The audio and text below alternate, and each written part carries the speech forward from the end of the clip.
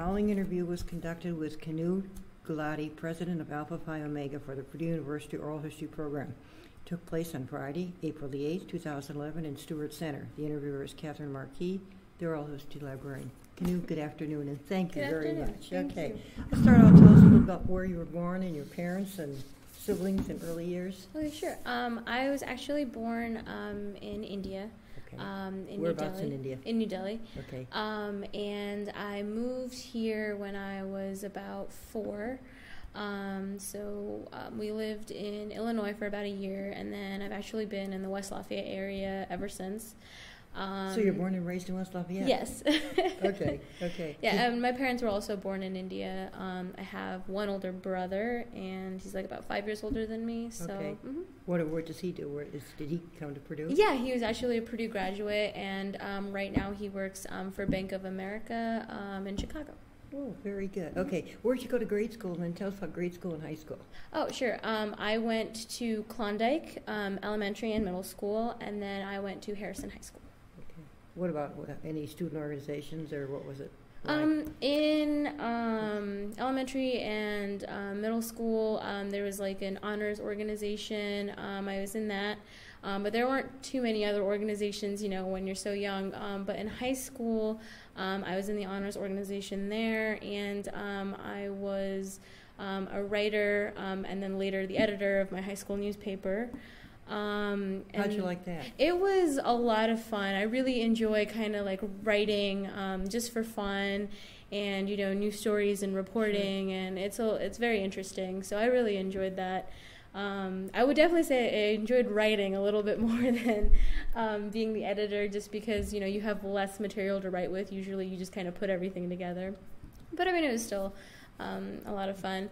And then I was also in Kietz and Key Club, and they were both service-based organizations. Do they things in the community, or what's? Yeah, it was just kind of trying to help out where you can, with just some community organizations and things like that. Yeah. Right, okay. Now, how did you decide to come to Purdue? I know it's down the street. Right.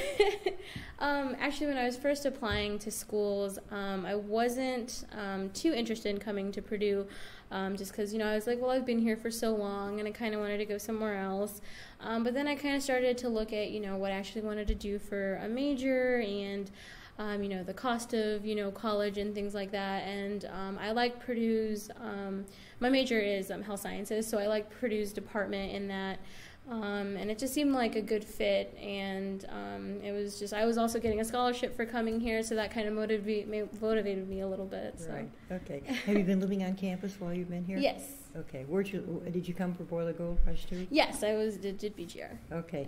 Tell us a little about your major and campus life, and then talk about your year as the president of Alpha Phi Omega. And you might want to tell the researchers what the nature of the organization is as well. Oh, sure. Well, my major is general health sciences with pre-med concentration. My first year here, I lived in the dorms at Hilltop, and then ever since, I've been at an apartment on Grant Street. And I love campus life, even though, I've lived in the community for so long. Campus life is completely different. It's like its own little world. And even when I was in high school, I didn't come to campus too often at all.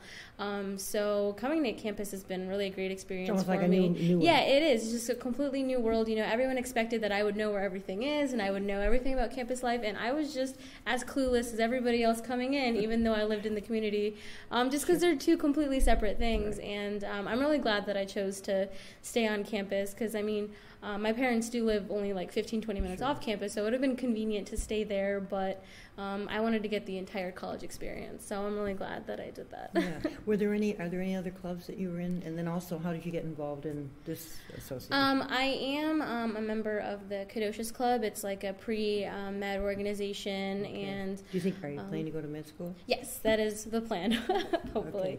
Okay. But I got involved in Alpha Phi Omega my first semester of my freshman year, And actually one of my really good friends from high school, who was my roommate at the time, she had heard about it through one of her siblings that had been in it, and she asked me to go to a call out with her, and I wasn't really sure what it was about because, you know, I just heard Alpha Phi Omega fraternity. I didn't realize that it was a service organization or anything like that, but when I went and I heard, you know, the information that they had to present us, I was pretty much hooked. So. Right. Okay. Well, let's talk about that, but start by telling about the organization, what the nature of it is. And okay. Alpha Phi Omega is a national co-ed service fraternity. It's like, I believe, the largest collegiate fraternity in the country. So it's very service-based. It has 3 cardinal principles: leadership, friendship, and service, which it's basically founded on those. And it's also founded with some principles in Boy Scouts. So that's how I got started, and I pledged when I was a freshman, and I've done a couple of positions within the organization, and currently I'm the president. So. Okay, that sounds good. Now, what are some of the challenges and issues and programs that you've taken on this year? This year, I would say our big thing is trying to just do a lot of transition work. We didn't really have a lot of good transition work within our organization between officers and between pledges and actives. So this semester, myself and another member who's on our executive board, we made basically what is called like an active packet. Our active members are called actives, and it just had like everything you need to know basically about being a member, because I feel like at least in our organization, when we have pledges, when they're done, you know, right after that they become active members, but we have usually like a big drop off, and I feel like that transition is really shaky, so we just kind of wanted to give them like a big just packet of information and just present it to them. And I really enjoyed making it. Just because, you know, when you've been in an organization so long, it's just fun to see how much you know.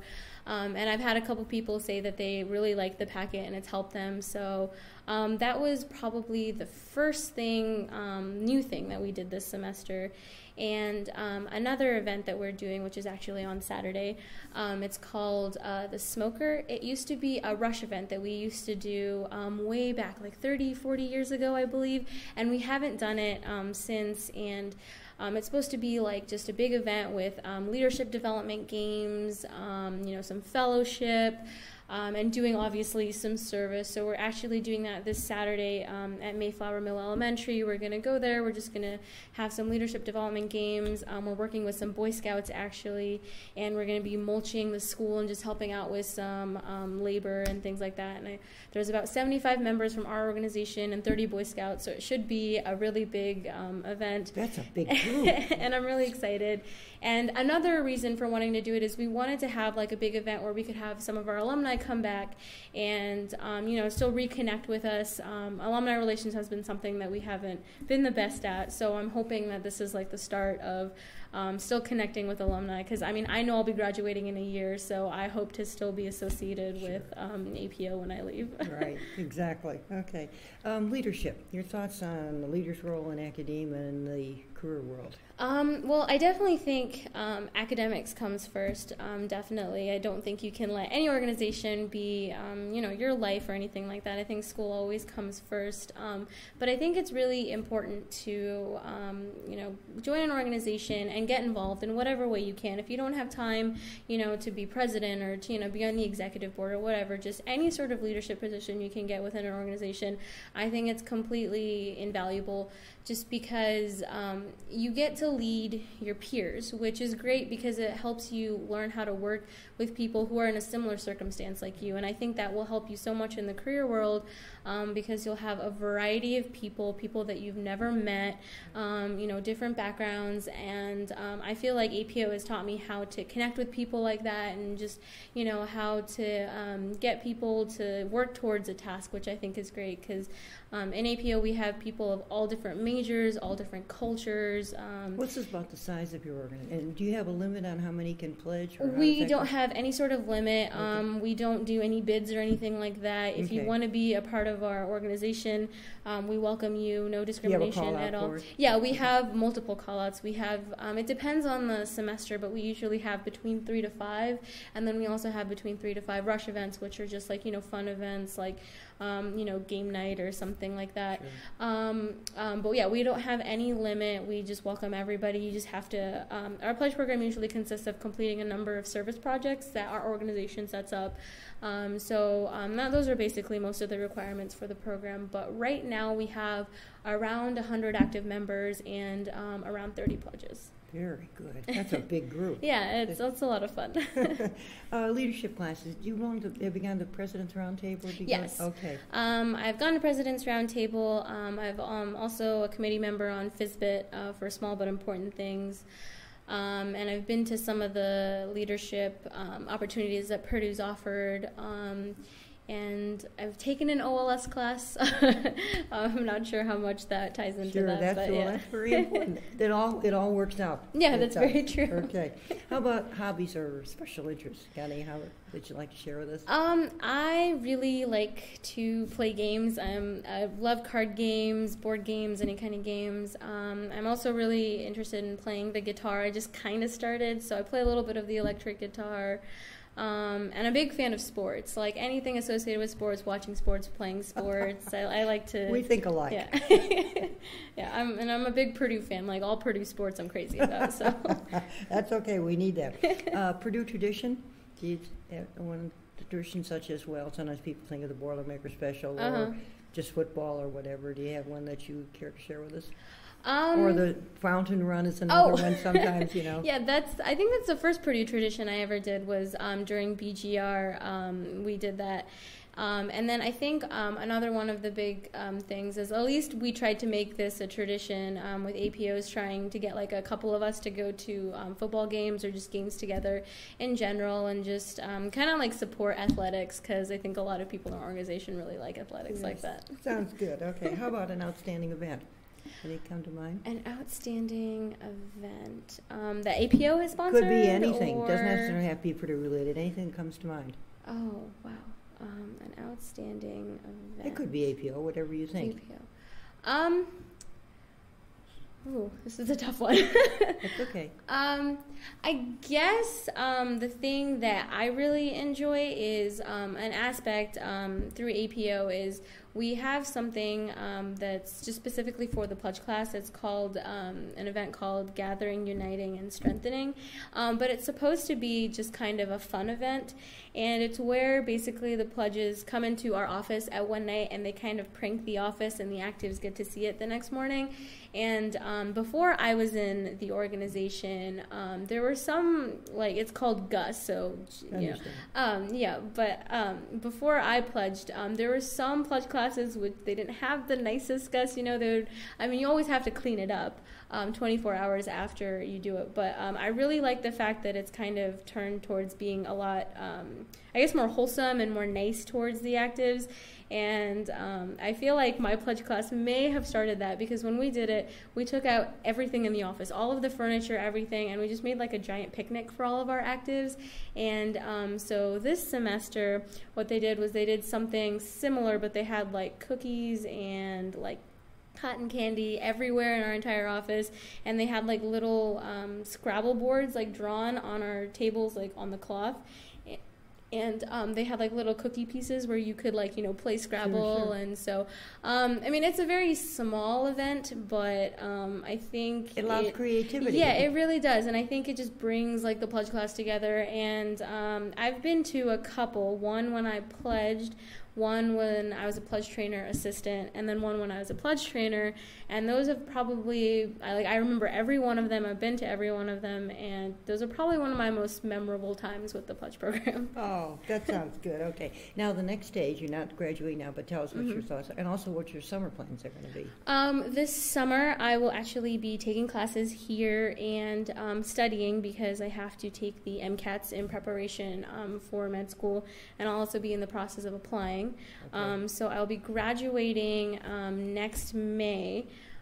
So it's just kind of preparing to, getting applications ready and things like that. Yeah, you're hoping to go to med school. Yes. Do you have any specialty that you think you'd like to go into? I'm not completely sure. I've always been really interested in neurology, so that's something I've always kind of, it's always in the back of my mind, maybe something I'd be interested in. But I would really be open to anything, just trying to see what I like, and maybe even surgery, maybe go that route. I'm not quite sure. Are you applying for just at IU or other schools as Oh, well? I will definitely try to apply to other schools, but I will go to whichever school takes me, because I know it's very competitive, and I know regardless of what school you get into, it's a good school. Any med program is a great program, so I will go anywhere that accepts me. Okie doke. I think it covers most, but anything that I forgot to ask or anything you'd like to say in closing? I don't think so. I just appreciate you having me come in. This has been fun. Well, I really enjoy it. Thank you very much. Yes, thank you. I brought a